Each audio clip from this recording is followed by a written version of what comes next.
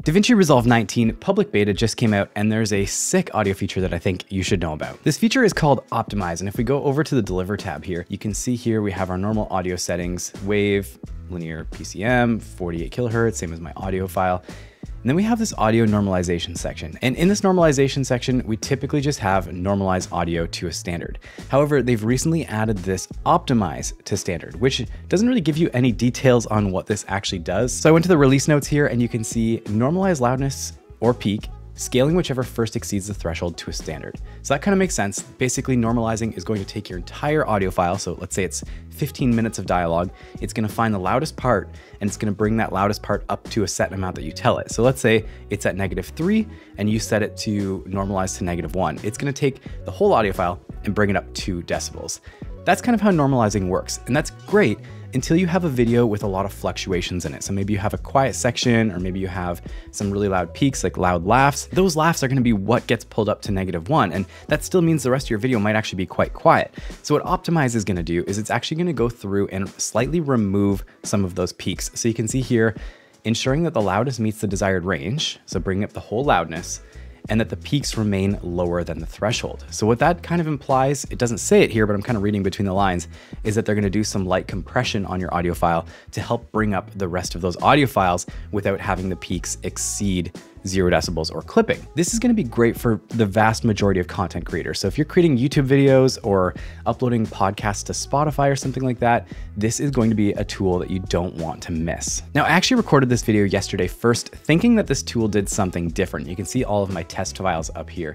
And what I was thinking it would do is if your video is, let's say 15 minutes long, and there's a loud section for 5 minutes, a quiet section for 5 minutes, and a loud section for another 5 minutes, that it would sort of look at that middle section and bring that middle section up.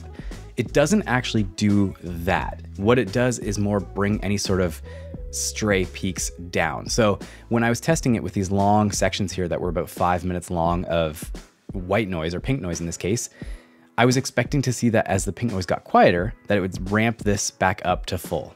And then it would get to this one, it would ramp that up to full, and it would get to this one, ramp all the way up. So I expected to see all of these blobs basically being consistent within the export, and that just wasn't the case. And then I tested it with like a 5-minute fade. What would happen if we put a 5-minute fade?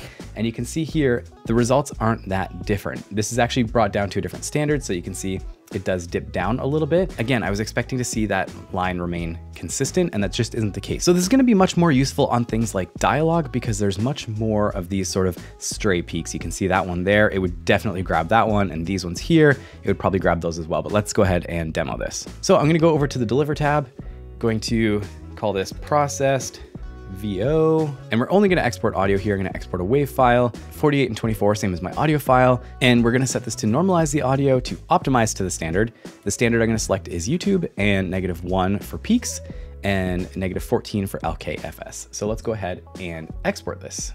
And so you can see here, the bottom side is the process side, the top half is the original. And you can see these levels, these tall peaks here, have basically stayed the same, but everything else has been brought up quite a lot. So this is kind of symptomatic of compression. What normalizing would do, if we just go ahead and normalize this file, the good old fashioned way, to the same specs, but we'll just normalize it, you can see the difference. So this is a normalized file, this is an optimized file. So you can see here, normalize is basically gonna find the tallest peak of the tallest tower right here, and it's gonna bring that up to that -1 that we set it to. And you can see what Optimize is doing. It's really bringing up all of these quiet sections. So this is going to be awesome for content creators who want a little bit more of a set it and forget it kind of approach to getting their levels right for the various platforms. And what's great is that you can set it based on what platform you're uploading to. It's a really cool tool for content creators, especially those who don't have audio completely under their belt. Maybe they don't understand the mastering process or how to get levels set to each platform. This is sort of a surefire way to get really close to each platform standard and to give your listeners a much better experience throughout the duration of your content. Well, I hope that this tip was helpful. If you feel like being a really kind person, leaving a like and a subscribe down below, it would go a very, very long way. And if you want to see more tips about DaVinci Resolve, I edit a podcast for my full-time job, and I do it in DaVinci Resolve because it's a video podcast. So if you want any tips on that, let me know down in the comments below, and I hope you're having a great day. We'll see you in the next one.